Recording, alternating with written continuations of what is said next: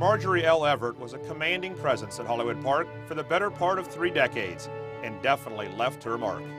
Part of track management in various capacities, including chairwoman, chief executive officer, and president from 1972 until early 1991, Mrs. Everett oversaw some of the golden moments in the track's glorious history.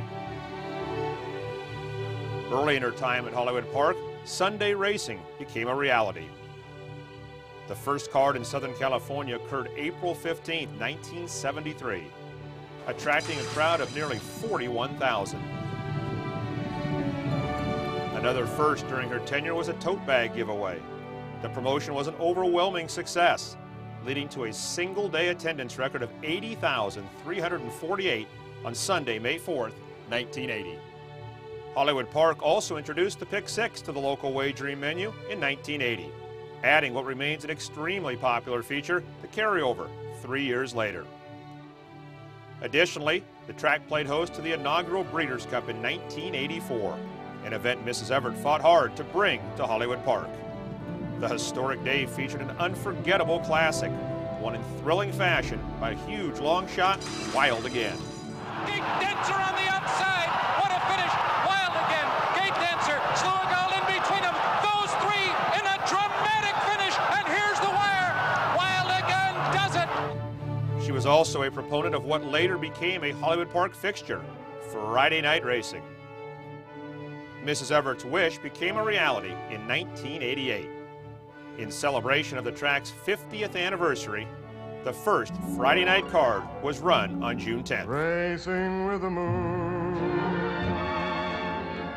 That is what She was a friend to many in the entertainment industry, and the evening lured numerous show business icons, including Clint Eastwood, Jimmy Stewart, Milton Berle,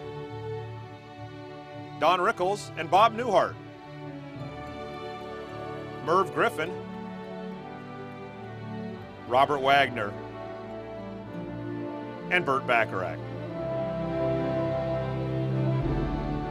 Mrs. Everett was also friends and associates with Elizabeth Taylor, Angie Dickinson,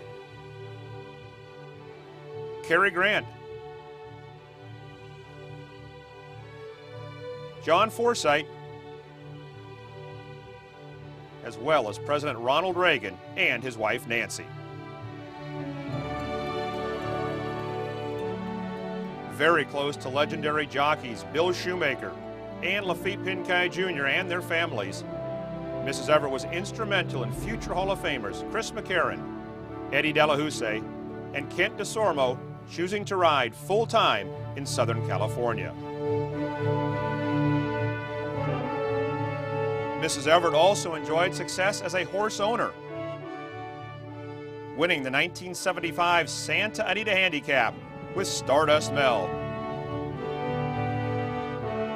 and the 1972 American Handicap with Buzz Cauchy right here at Hollywood Park. Now it's Buzz Cauchy in front, drawing out.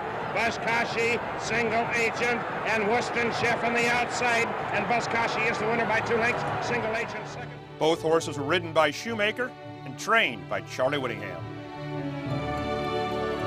For the very first time, Betfair Hollywood Park proudly presents the Marjorie L. Everett Handicap.